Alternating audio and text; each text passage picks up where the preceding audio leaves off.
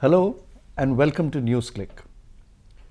India and China are facing each other off again in what is an unprecedented crisis of late, perhaps since the Sumdorong Chu incident close to 2 decades ago, and later the standoff on the Daulat Beg Oldie. This incident seems to have escalated already to a point where relations between the two countries are being seriously affected. To talk about this, NewsClick has with us today retired Navy Commander Atul Bharadwaj. Welcome, Atul. Thank you, Raghu. Tell our viewers what the standoff is about and how it has reached this stage. You know, there is a disputed territory between Bhutan and China. Both Bhutan and China are in talks to resolve the issue. Now, the present problem is in an area called Doklam, which is a disputed territory, as I said, between the two countries. Now, India gets involved in it because Bhutan is an ally of India, and India has some treaties with it which say that it will basically come in for its help in case it is needed. Now, in this particular case, it is said that China was building a road and coming right up to Doklam. Now, this particular plateau which China wanted to reach up to basically overlooks our Siliguri corridor, which connects the mainland to the northeast. So, the Indians feel that if China comes and occupies this disputed territory and reaches up to this place, then they will have a strategic advantage, that they would be able to use their artillery guns, and in case of an hostility, disrupt the entire corridor. So, India's interest is that. Bhutan's interest is primarily in in negotiating with China and reaching a stage where they are able to have a proper demarcation of their boundaries. In this particular case, since China had started building a road, the sudden news that we heard was that Indian military has moved into the Doklam and occupied the particular place to prevent any Chinese further Chinese developments in those areas. So, that is primarily the dispute. The Chinese are saying that India has come into their sovereign territory. Right. Over which there is obviously a disagreement. Over which there is a disagreement.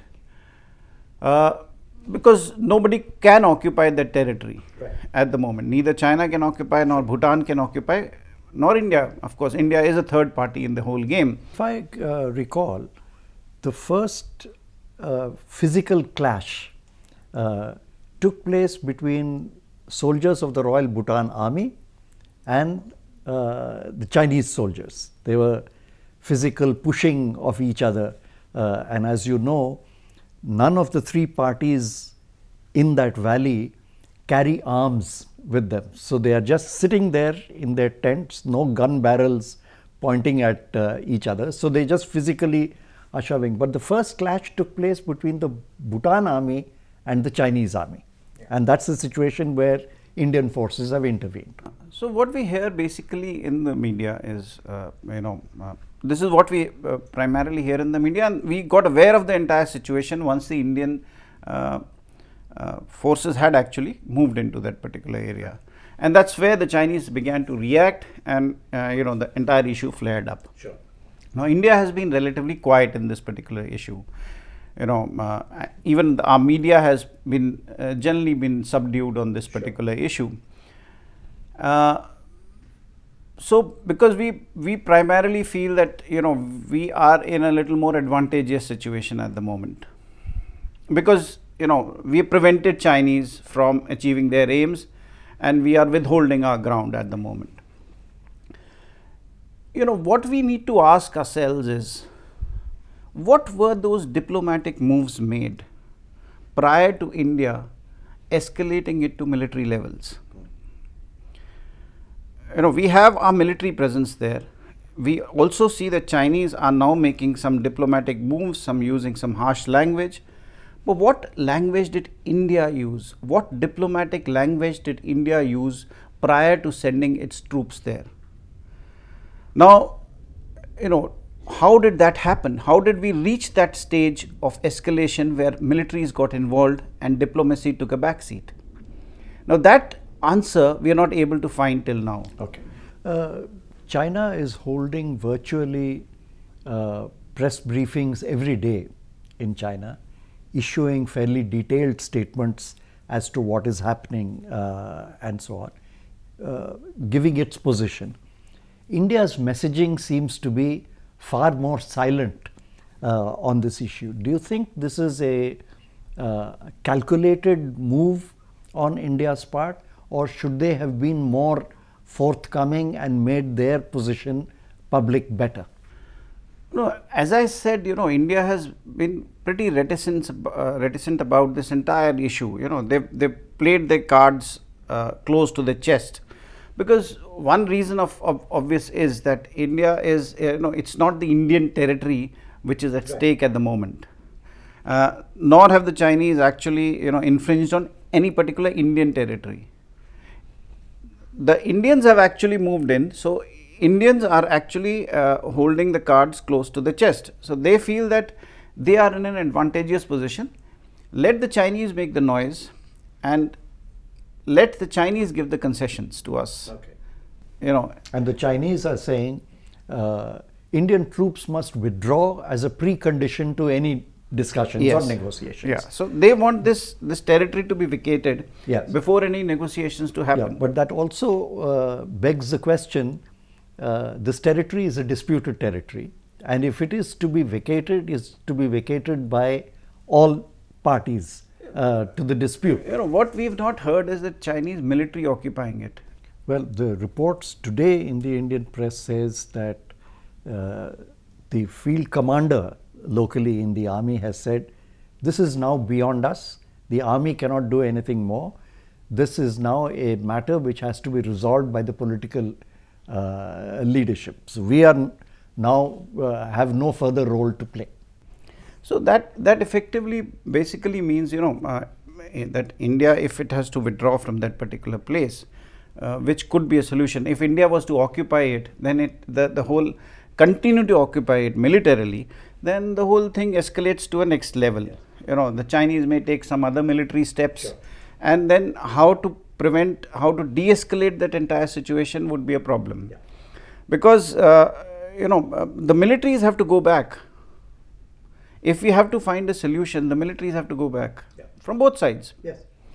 And since India is in larger number in a territory which is in a foreign territory, so first probably the steps could be taken that both withdraw at the same time probably. Let me ask a related question. We've not seen in India so much. If this had involved Pakistan, we would have seen the media reacting far more vigorously. But there is this typical mood which is so common these days of whipping up hyper-nationalist sentiments on the Indian side, ratcheting up the rhetoric. But this time we've also noticed, at least vis-a-vis India, a similar kind of hyper-nationalist rhetoric in sections of the press and social media in China as well. China, of course, is now, is projecting itself to be the victim in this particular case. And India is probably assuming itself to be the victor. So it's playing the game in a manner that, it's playing a very subtle game. It's a game of brinkmanship, if you actually see in the whole game which is going on. India feels it's in a better position, so it'll behave more maturely. It'll control the levers of escalation and de-escalation. Basically, it feels that it has the levers to de-escalate or to escalate the situation. So they are playing the game very, in a very subtle manner. On the other hand, China feels that it needs to bring in its public opinion into the entire game and take the issue to the next level, because they've been hurt. They are showing that they've been hurt more, and India is actually not been hurt in that sense. The problem with India is that we're not very clear about what is the strategic importance in this whole game. Even if suppose we are a victor in this particular game, what is the strategic advantages that we are going to gain? One question is that, did Indian military move in? Was it afraid that Bhutan could get into some kind of an arrangement with China and give up some other, take some other large chunk of territory and give Doklam and settle the issue with China? China has the economic levers with it. In the surrounding areas, if you see with Nepal, and other smaller players in the region, they are attracted to China because China has the money, China has the economic power, and it is reaching out to them. India in that sense cannot match the Chinese kind of an economic power. It cannot match the amount of money which China can put into another country's economy. So there is a kind of an attraction which most of these countries are feeling towards China, and India is little afraid of that. India is paranoid about that. If one looks at recent development, say over the last decade or so, we see that China has upped the ante with India vis-a-vis Arunachal Pradesh, vis-a-vis the Dalai Lama, his visit to Arunachal. There is a far more strident Chinese position on this, and the issue has been escalated with the stapled visas and so on. Why is it, do you think, that India and China, rather than moving forward towards resolution of the boundary issues, seem to be actually going backwards? If you actually see, before this crisis happened, both India and the relationship, this bilateral relationship, was at its lowest ebb. It had gone down to such an extent, when India refused to join the Belt and Road Initiative Forum, and there is no probably, I would say, an aspiration to have good relations with China. I will look at it more from Indian perspective, because I read India more and I meet Indians more on this particular issue. So one gets a feeling that there is no initiative coming from India to have good relations or to improve relations with China. Our trade, which is about $70 billion, had stood where it was. Even Vietnam, a smaller country, trades much more with China than what we do. Then there are constant, calls in India which say that we must boycott Chinese goods, and a whole lot of. Then we use the Dalai Lama card also. So we don't want a good relationship with China. Our strategy is not clear as to what is it that we want from China, nor are we willing to understand China, what kind of a power it is. So in that sense, to expect the relationships to grow, is asking for too much. Just 3 years back, Xi Jinping, when he had come to Delhi, he was swinging with Modi. But see the rate of deterioration of the relationship. In 3 years, we've now come to a stage where talking war. Yeah. Now that is, that represents a failure of diplomacy, probably on both parts. Yes. And why has diplomacy taken a back seat in this entire bilateral relationship? And why is military beginning to play a larger role in this game is a question that we need to ask. Right. And is it in our interest to let it escalate up to the military level? Thank you, Commander Bharadwaj. I hope we don't have occasion to return to this topic soon, that the situation does de-escalate and we can get back to talking about improving relations between India and China. Thank you. Thank you so much.